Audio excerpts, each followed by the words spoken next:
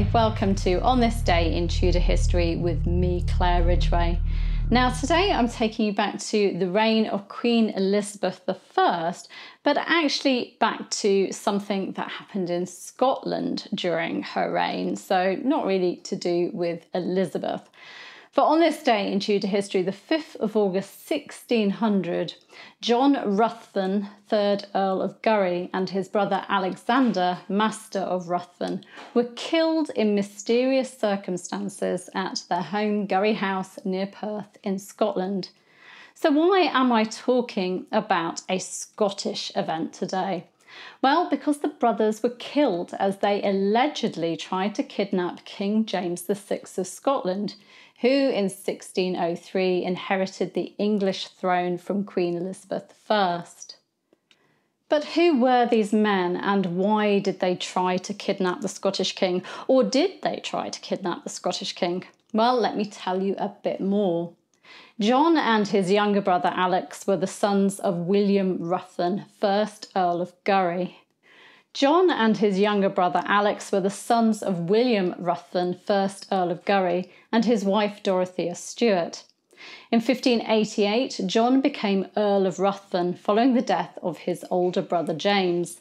The brothers had been allowed to inherit the earldom, even though their father had been executed as a traitor in 1584.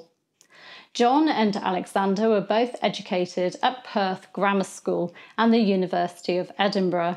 Contemporaries described John as of great expectation and much respected by the professors, and they described Alexander as a learned, sweet and hurtless young gentleman. In 1592, John was elected as Provost of Perth, and in 1593 his mother and sister helped smuggle Francis Stuart, 5th Earl of Bothwell, into Holyrood Palace. Bothwell then forced himself, brandishing a sword, into King James's bedchamber.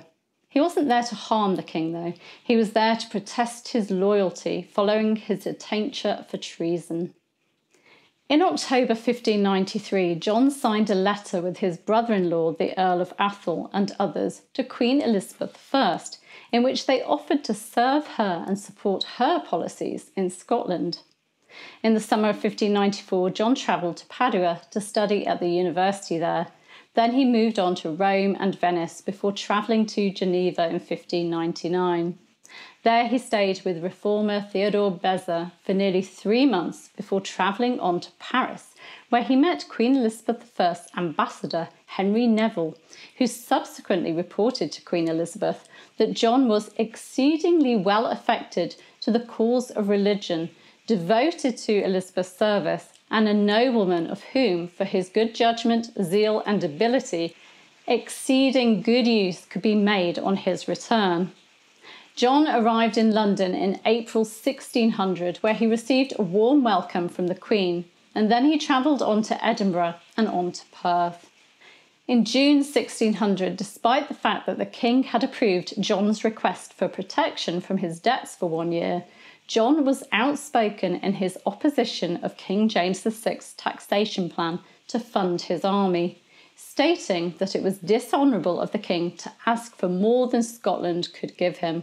The king was furious.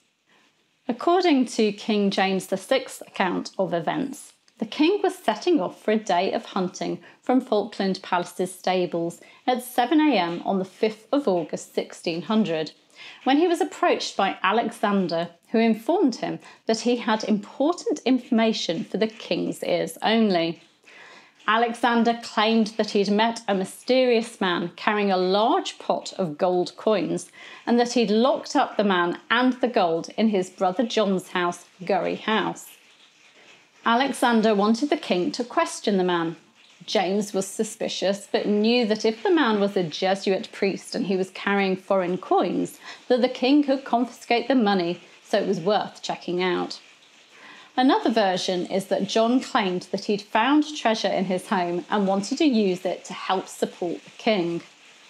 Still another version is that James surprised John with a surprise visit, John being slightly forewarned by his brother riding ahead.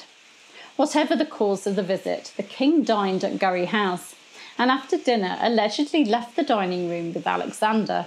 A bit later, apparently, the king was seen and heard crying, "I am murdered, treason, my lord Mar, help, help." The king's men went to help, killing Alexander on the way. John was also killed in the subsequent commotion. But did John and Alexander concoct this plot to kidnap the king, a man who'd been responsible for the death of their father? Or was James's account a cover for assassinating two men who were getting in the way of his policies? Or was it just a spontaneous brawl? It's impossible to know, as the two men accused of plotting against the king were conveniently killed. John and Alexander were posthumously found guilty of treason on the 15th of November 1600, and their bodies hanged, drawn and quartered in Edinburgh, their heads being displayed at Edinburgh's toll booth and their limbs around Perth. The 5th of August was designated as a day of celebration for the king escaping this conspiracy unharmed. Also on this day in Tudor history, the 5th of August 1549, during the reign of King Edward VI, son of King Henry VIII, the Battle of Cliff St Mary took place near Exeter in Devon. It was part of the Prayer Book Rebellion, a rebellion against the religious measures of King Edward's government. You can find out what provoked this rebellion and what happened when the Crown's forces got to Cliff St Mary in last year's video, which I'll give you a link to, and you can find the link in the description. Thank you so much for joining me today. You can subscribe by clicking round about there. You can hit the bell to be notified as these videos go live, and you can give me a like and leave me a comment. And by the way, if you hear any weird noise in the background, a storm is just happening out there, so lots of rain. Take care. Bye-bye.